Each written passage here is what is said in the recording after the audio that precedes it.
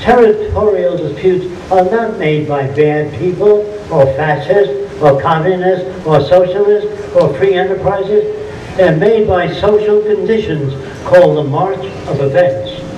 In other words, if the media were coming toward the earth, I can assure you that all nations would stop their armies and navies and share ideas with one another to try to divert that media away from the earth. Not because they're good, but because they're all threatened.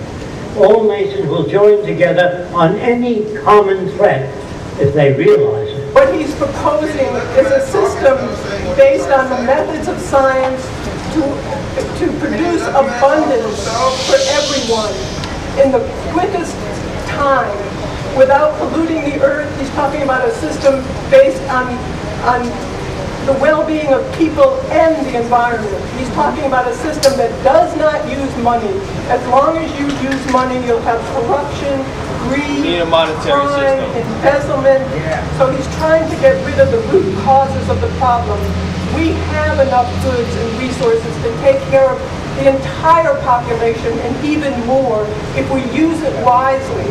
But what we're doing today, we're doing mass killings by starvation.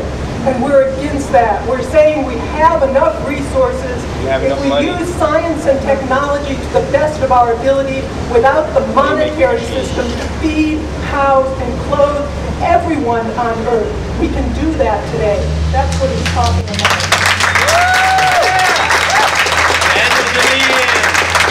I'm not against you. Sometimes a person comes up to me and he says, I have 10 children. And when I say, what are they for? What are they for?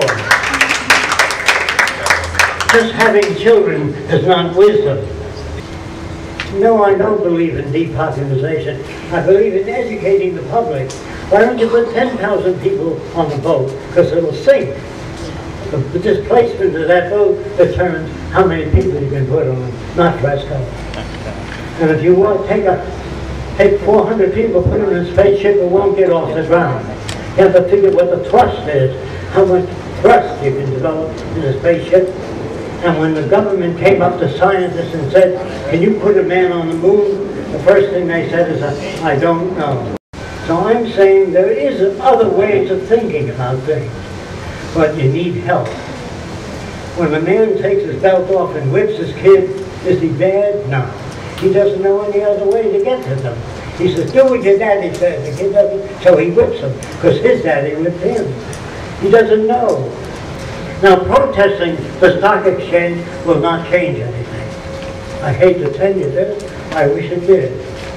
I'm going to try to tell you what we have to do to live in a world without war, without poverty, without hunger, and without most crimes.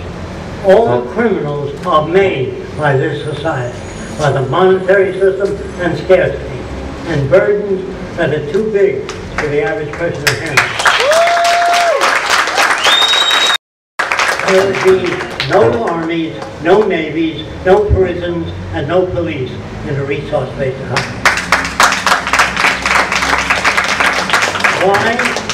Because it's just like the public library.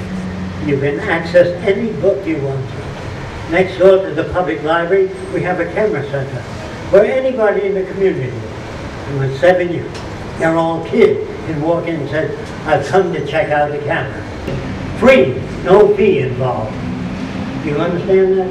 Just like the public library. Next door to that, you have musical instruments where anybody, like the public library, can check out any musical instrument. The Venus Project is sharing all the Earth's resources with all the world's people. A resource-based economy is using resources rather than money, making all things available to all people. And if you don't do that, you'll have wars, robbery, crimes of all kinds. Even every criminal is made by this culture. Once you make things available, that's the end of crime.